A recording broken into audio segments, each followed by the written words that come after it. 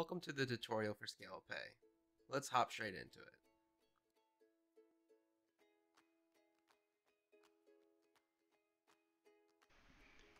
First, we'll want to make sure that our settings are set up properly in Scaleit W8. So we'll go to Settings, Advanced Companies, double click on our company, double click the department that you wish to set Scaleit Pay up on, go to Credit Card Processing, and on the right side are your Scaleit Pay settings.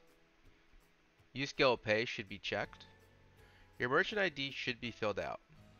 If it's blank, give us a call and we can get your merchant ID for you. This will be needed to authenticate with full Steam servers. Below that is a setting, allow, authorize, and capture later. This will allow you to authorize a specific amount on a credit card and capture it up to 21 days later.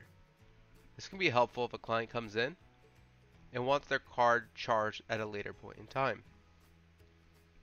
Enable duplicate protection will prevent a single card from being charged the same amount more than one time per day. This can be helpful if you're experiencing any kind of duplicate processing on full Steam servers. However, it can be problematic if you charge a flat fee and customers come in multiple times a day and pay the same amount. This will prevent the second time, so it's pretty situational on when you would want to use that. Processing fee is something that you can pass on to your customers. It can either be a percentage or flat fee attached to the order or invoice. The export account name is used for accounting integration via QuickBooks, Sage, whatever accounting software you may be using, to group up your processing fees in that software. Once you have all of this set up, we can go ahead and start using Scaleit Pay.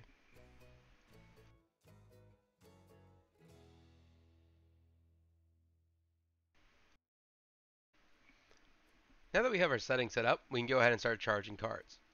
So here we'll input some data into our software and we'll set some weights here. So I'll give this a little bit bigger of a value, and we'll want to make sure that we select Card Pay. This will trigger Scaleit Pay to open. So we'll go ahead and click Finish. And we have three different options on our Scaleit Pay menu. We have Swipe/Chip, Card on File, or Manual Entry. First we'll start with the Swipe/Chip. So go ahead and click this, and we'll select your device type.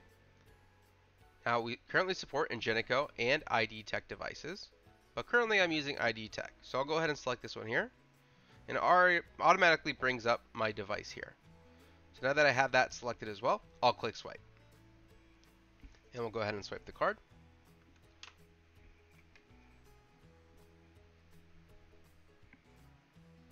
And this brings us to our next page. Now the name on the card and the zip on the card are optional parameters. You don't have to enter these, but it can be nice to just have a little bit more robust of an experience and save that kind of data. Below that are two options, Process and Authorize. Process will charge the card at this point in time. Authorize will authorize an amount on the card that you can capture that amount 21 days later, or up to 21 days later. So we'll go ahead and use Process right now, and we'll click Submit. And this will bring us to our transaction details window. Now here you can see how the transaction went. So we have a response that says 0-success. If you ever get anything other than 0-success, that means there's probably an error on the card. You can give us a call and we can kind of direct you in the best way to handle whatever error you might be experiencing. The transaction ID will be listed here from full Steam. The card number, the last four, will be shown here as well. And if we had entered the name on the account, this would show as well.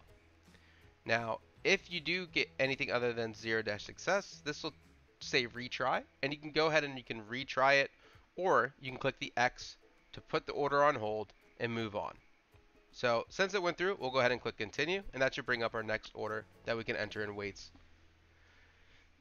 So enter in some more data here. And we'll make sure that we select Card Pay, and then we'll click Finish again. Now we'll add a card. Now we'll charge a card on file. So this is a card that has previously been entered into the system that we don't need to swipe or type in the card anymore. It's just saved to an object in our database. So we'll click card on file and we'll select client contact and we'll select me and we'll select the credit card that we have on file for me. Now again, we have our two options, process and authorize. And we'll go ahead and we'll process this again. Cool. So now that we have that transaction going through, we get our results page. And we have our transaction ID, our card number, our name on account, and the response. So we'll go ahead and we'll do our last payment method here, which is a manual entry.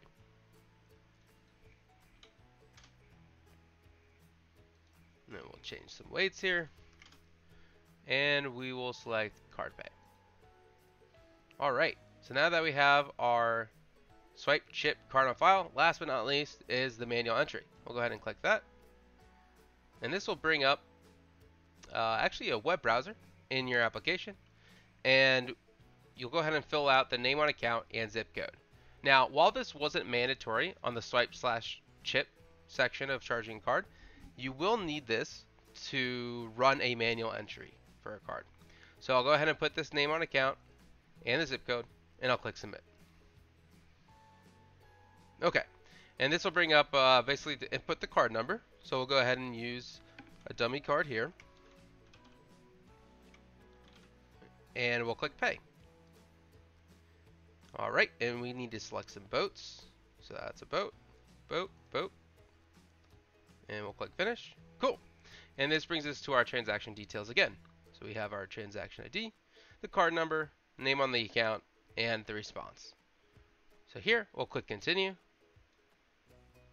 And that wraps up all three different ways that you can use Scaleit Pay.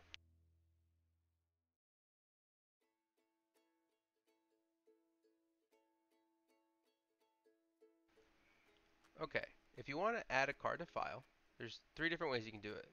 One is through the accounts, one is through projects, and one is when you're finishing an order or an invoice. So let's go ahead and show the accounts one first. So on the account, we can open up customer test, go to contacts, and here we have two contacts. And we can store the card on either contact. So we'll open up Austin, we'll go to tokens, and we'll click add.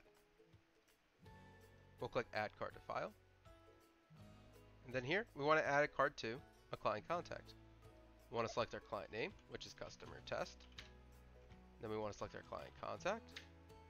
And then we want to choose either swipe or manual entry. I'll choose swipe because it's a little bit faster, but you can't just type in a card if you get it over the phone or you don't have the card on hand. So I'll click swipe chip, and I'll go ahead and swipe my card.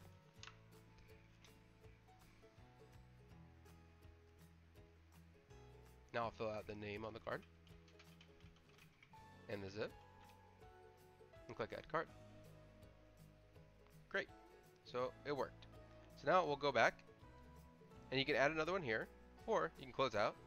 And if we click find, we have two cards. Cool. So now let's try adding it on a project.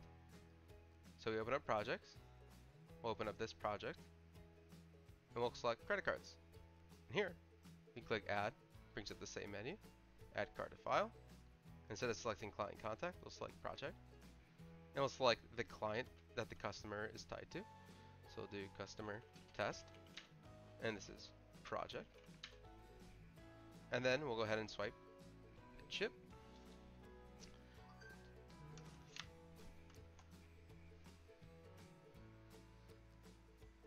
Okay, and now we need to enter the name and the zip. And we'll click add card.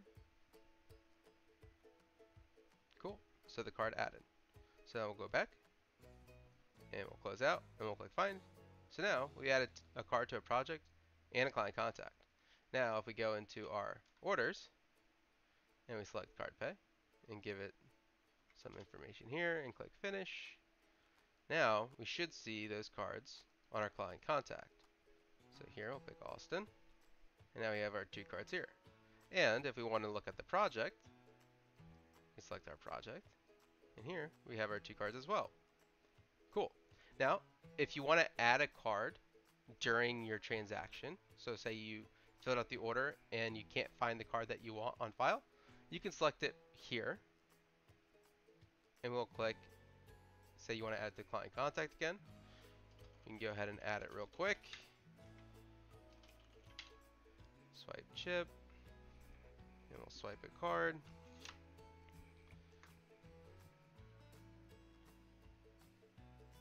Okay. And we'll click add card. Great. So now that we have that card added, now it'll definitely be on file. And we can go in here and we can select that 3rd card that we added. And cool. So now you can process that. So that way you don't have to go through the accounts or project editor if you're already finishing an order. And it'll be the same process with invoicing, which we'll touch on next.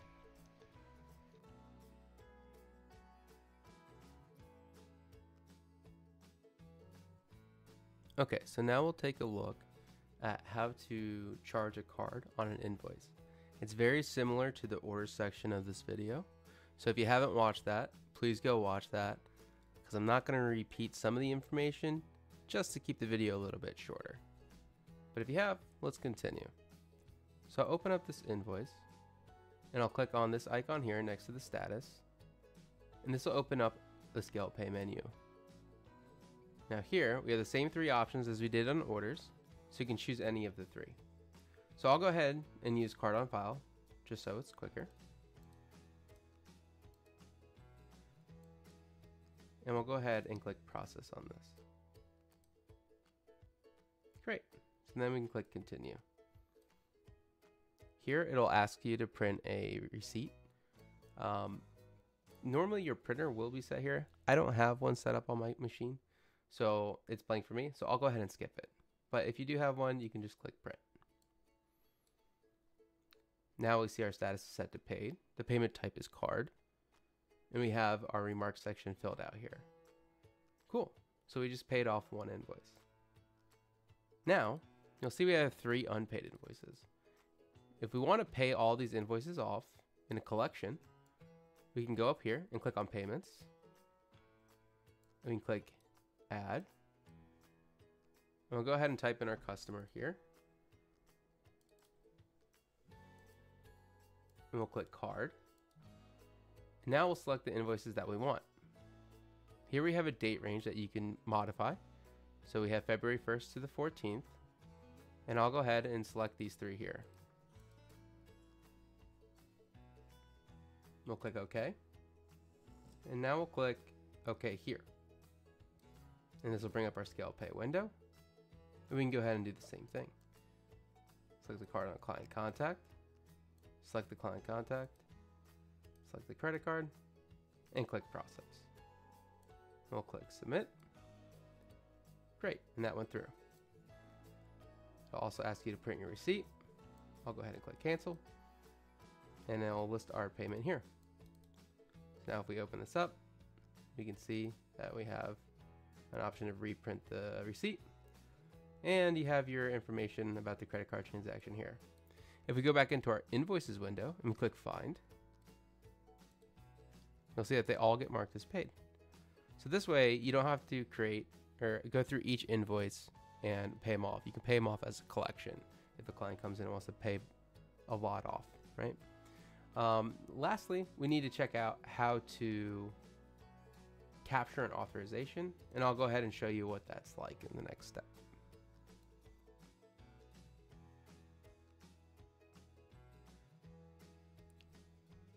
Okay, so if you've authorized instead of processed an order or invoice, you can capture those authorizations in your payments window.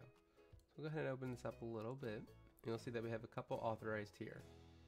So this is, if I double click this was an order that I just did, 3064, this order here. And you'll see that we have our authorization details. Down below this, it says capture, and it says days left to capture. And as the days pass, it will increment down. If an authorization gets below 7 days, whenever you start the program, it will notify you, say, hey, you have some authorizations that need attention. And so this is a way to make sure you don't miss anything. Okay. So here, all you got to do to capture the transaction that you authorize is click this button. And this will bring up transaction details. And it says the transaction ID, the amount, the processing fee, the total, and the order. And we'll go ahead and click capture. And so now it says charge successful. So that means that we have just successfully captured that amount that we authorized. And we can click OK. And now the status goes to payment type card instead of authorized. And if we open this up, that information you captured is gone. You could print a receipt if you'd like. Alternatively, we can go here and double click on this invoice that was authorized as well. This is invoice 13. And we can do the same process. Capture the transaction. We'll have the information here. And we can click capture. And now it has charged the card for the amount that you authorized. Great. So I'll go ahead and click exit. Okay. And now this gets set to card. And same bit here. You can print the receipt and you should be good to go. And that's how you would capture an authorization if someone came in and wanted to pay a little bit later. All right, and that should wrap up most of Scaleit Pay. If you have any questions or need further explanations, definitely reach out to our support team and be on the lookout for new videos with more features regarding Scaleit Pay. Thanks. Have a great day.